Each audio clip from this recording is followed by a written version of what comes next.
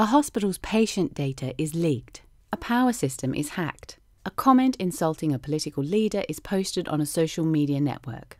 These scenarios might seem different, but they could all come under the banner of cybersecurity. But this meaning of this word is contested, and its lack of a firm definition means it can be easily politicized and molded to suit different agendas. Governments and businesses in particular tend to frame cybersecurity as the mitigation of risk for the state and its systems, rather than the empowerment and well-being of people. This can help justify repressive measures like internet shutdowns and restrictions on encryption. To resist this, human rights defenders need to understand the different definitions at play and be active in shaping a common definition of cybersecurity which is positive and rights-respecting. At the end of this video, you should have a better understanding of the current range of possible cybersecurity definitions, the motivations for using them, and how we can advocate for a more rights-respecting framing for cybersecurity. The term cybersecurity is disputed. Its definition can vary even from one government department to the next, and this vagueness means it can cover an almost endless range of different issues. This is illustrated by a New America Foundation study from 2014, which found over 400 different cyber-related definitions. The dominant framing of cybersecurity, developed over the years by technical, business, intelligence and military actors, focuses on the security of digital information and the network infrastructure that stores and transmits this information. For example, the International Telecommunications Union definition focuses on the protection of the cyber environment, organization and users' assets. Similarly, many ICT businesses see cybersecurity mainly as protection against threats to information and networks, like malware, unauthorized access, and malicious code. Military organizations tend to see cybersecurity in terms of warfare. A good example is NATO's 2016 agreement that cyberspace should be considered the fifth operational domain of warfare, alongside sea, land, air, and space. Here, the focus is on ensuring the protection of networks owned and operated by NATO.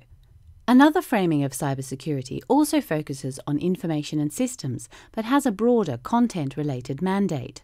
China, for example, defines cybersecurity as information security, a term whose remit goes beyond security of systems to include control over and exchange of information online. What these definitions have in common is that their conception of security is all about the mitigation of risk. The range of risks they acknowledge may be broad, but their focus on protecting systems rather than people is narrow and limiting. You might ask why we're spending so much time talking about definitions. It's just words, isn't it? But small differences in the emphasis of cybersecurity definitions can have big implications for human rights. Definitions create the norms on which policies are based and the narratives which justify them. If they're too broad or focused on systems, they can be used to justify a wide range of measures, both legitimate and illegitimate. When we add securitization into the mix, definitions become all the more important. Securitization, as we discussed in our first video, is the process by which actors make issues into security concerns. This can then enable the passage of extraordinary measures, like emergency laws, without adequate debate. Securitized narratives around cyberspace often present it as a battlefield or a den of criminals. In the absence of an internationally codified definition, this can be used to justify curbs on our fundamental rights. In the context of cybersecurity, this might mean more restrictions on content and freedom of expression, more disproportionate measures like mass surveillance, and more measures to undermine anonymity. These narratives may create the impression that security and human rights are somehow contradictory, but this isn't true. In fact, they depend on one another. Security isn't just something that is enacted on things in a narrow, negative sense of mitigating harm. Security is a positive concept, referring to a person's freedom and capacity to act. This is even recognized in human rights law. Without security, we can't fully exercise our rights. If we're browsing on a vulnerable network, our personal information is at risk, with implications for a range of rights. But it goes the other way, too. Unless we respect human rights, we can't have security either. Take South Korea's effort to ban anonymous speech on certain websites in 2007.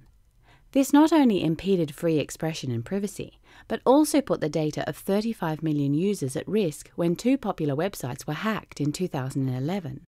In this light, it's clear that cybersecurity policy shouldn't just be about risk mitigation. They should also empower people by facilitating the fuller exercise of their human rights. Without protected information and networks, people's quality of life diminishes. Policies start with definitions. Human rights defenders therefore need to be active in shaping the norms and narratives which would underpin a rights-respecting, positive definition of cybersecurity.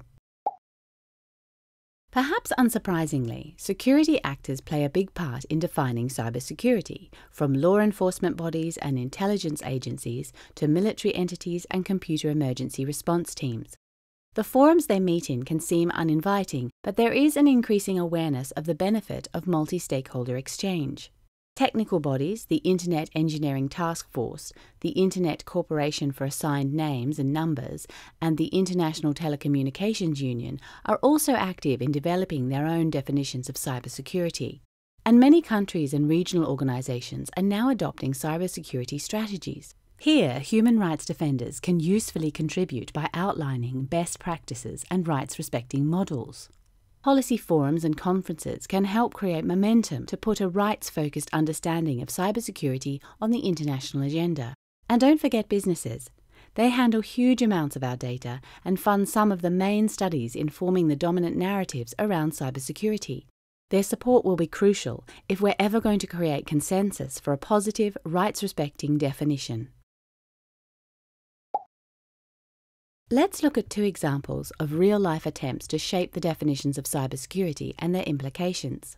The Russian government's definition of cybersecurity, or information security as it calls it, emphasizes, among other things, the unconditional maintenance of law and order and the promotion of equal and mutually advantageous international cooperation.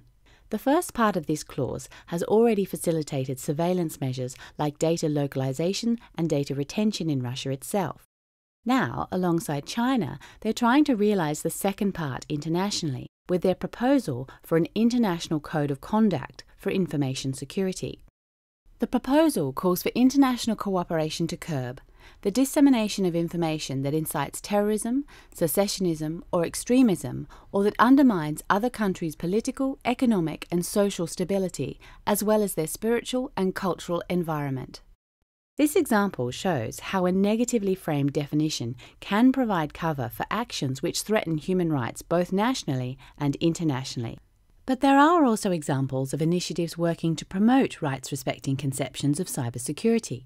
In 2015, the Multi-Stakeholder Working Group 1 of the Freedom Online Coalition published a new definition of cybersecurity in an attempt to challenge current dominant narratives in a balanced way. Starting from the principle that human rights apply online as well as offline, it says that cybersecurity is the preservation, through policy, technology and education, of the availability, confidentiality and integrity of information and its underlying infrastructure so as to enhance the security of persons both online and offline. Note the focus on people rather than systems and how it bridges policy, technical and human rights perspectives. This creates the basis for a shift towards a more positive framing of cybersecurity, centered on individual rights rather than threats to systems. Because cybersecurity is such a young policy area, there's still a chance for human rights defenders to shape how it's framed. To do this, they need to engage wherever it's being discussed. By coming prepared, understanding different motivations, and being able to convince stakeholders with well-evidenced arguments, it's possible to counter the dominant framings which pit human rights against security. And by championing a rights-respecting definition in the right places, human rights defenders can help ensure any measures taken in the name of cybersecurity which restrict human rights face proper scrutiny.